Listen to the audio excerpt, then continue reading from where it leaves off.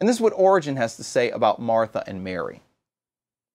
Quote, "You might reasonably take Martha to stand for action, and Mary for contemplation.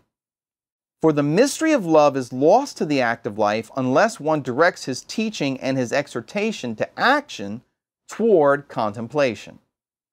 For there is no action without contemplation, or contemplation without action." And that's from Origen's Fragments on the Gospel of Luke, number 171. So here, what Origen's basically talking about is two dimensions of the spiritual life. And he sees Martha and Mary as symbolic. This is a kind of allegorical exegesis of the passage, which in ancient Egypt, and especially in Alexandria, allegorical exegesis or allegorical interpretation was very popular. To take what you see in the story and ask, what does it symbolize? What virtues does it symbolize? And in this case, Origen's saying that Martha symbolizes the active life, right? The fact that every Christian is called to engage in service, in love of neighbor, in doing things for God and for others, right? So that's why he says the mystery of love here is a part of the active life. On the other hand, Mary represents contemplation. So contemplation is more focused on God and on pondering the mysteries of the truths of God. So we've got activity ordered toward love of neighbor, contemplation in a sense ordered toward love of God, toward listening to God, toward pondering the truths of the faith. And what Origen is saying is that both of these aspects of the spiritual life are essential, right? You can't have actual Christian action, in other words, that's animated by the love of God, if you don't live a life of contemplation.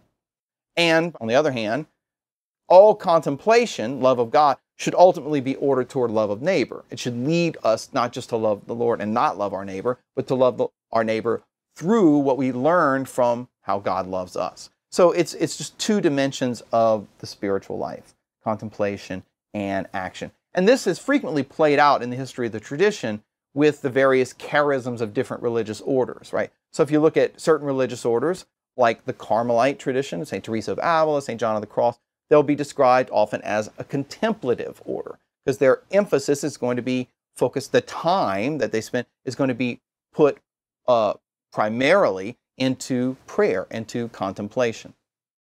Same thing, there'll be other orders like the Jesuits or the Dominicans, which are missionary orders and orders of preaching that will be described as active orders that are going to be out in the world proclaiming the gospel, whether from the pulpit or evangelizing peoples who've not yet heard the gospel.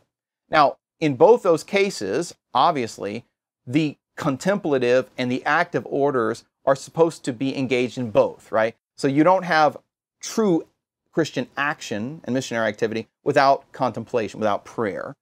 And also, obviously, contemplative orders should also engage in the love of neighbor, whether the love of one another within their community, also the love of the poor, almsgiving, and care and concern for those around them. So you'll see that manifested in authentic expressions. There could be an emphasis of either one of these aspects of the spiritual life. Some religious orders look more like Martha, some look more like Mary, but they all have to have both. That's what Origen is saying here, that the mystery of love, right, love of God and love of neighbor, involves both action and contemplation.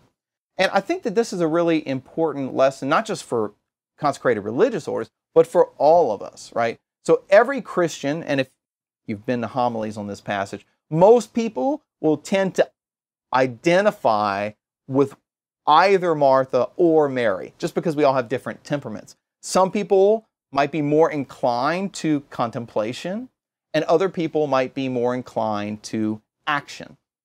And so it's frequently the case that you'll sometimes hear people, I've noticed this, be a little, shall we say, put off by the fact that Jesus rebukes Martha, right? Because let's say you are a person who's more inclined to action, right? Maybe you're a choleric and you like to get things done, and you recognize that service is important and people have to eat and houses have to get clean. You can sometimes be a little put off by the fact that Jesus rebukes Martha, but he doesn't rebuke Mary, who's sitting at his feet and listening. And this is why I think it's helpful to recognize that although Origen's right about the symbolic application of active and contemplative, there's a dimension to Mary's action that Jesus is focusing on, and namely this, that her activity is animated and driven by anxiety and distraction. That's where the problem is. It's not in the service, it's in the way she's serving. She's filled with anxiety and she's distracted. Now, what is she distracted from? If the Greek word means to be pulled away from, what is her service pulling her away from? Well, it's pulling her away from Jesus, right? She's not focused on him. She's distracted from him, in stark contrast to Mary, who has her eyes set totally on Jesus. So, at least for me, I think it's been helpful to recognize that Jesus here isn't critiquing the active life per se, much less is he critiquing hospitality per se. We've seen that hospitality is a very fundamental virtue. It's a way of expressing love of neighbor that's important in cultures to this day. However, let's be honest with ourselves.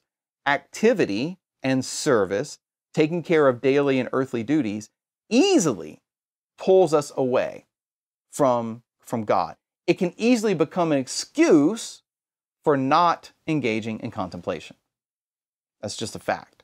I mean, if maybe you're engaged in ministry in your church, I don't know what it might be, or maybe just in your own life. Maybe you're a parent and you've got lots of kids.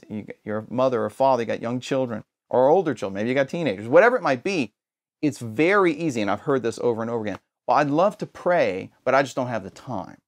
I'm too busy, right? I'm too distracted with many things. Or when I try to pray, all I can think about is everything I have to do. All I can think about is the bills I have to pay, or what I've got to do at work, or what's going on at the office, or what's going on at the school, or what's going on in my kids' lives. In other words, these legitimate concerns of earthly things become a distraction away from contemplation. And so what Origen is telling us here, based on, of course, what Jesus said, is that the one thing that's necessary to live the mystery of love, to live the life of love, is contemplation. Because if you're engaging in action and you're not focused on Christ, then that action is not going to be animated by the love of Christ. It's not going to be animated by the love of Jesus.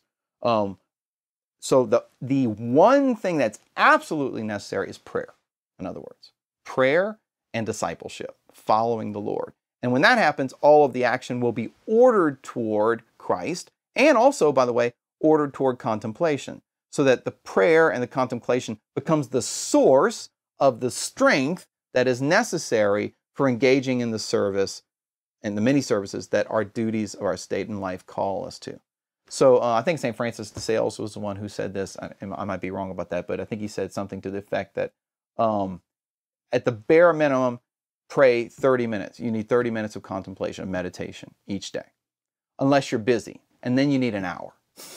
In other words, busyness doesn't mean you can pull back on prayer. It actually means you need to intensify it. You need to lengthen it, because you need those activities to be animated by a spirit of prayer. Otherwise, you're going to engage in them in a way that is anxious and not trusting in God, right? And filled with worry and anxiety. And Jesus tells us that's not how Christians are supposed to live. Don't be anxious. Seek first the kingdom, and all these things will be given to you as well.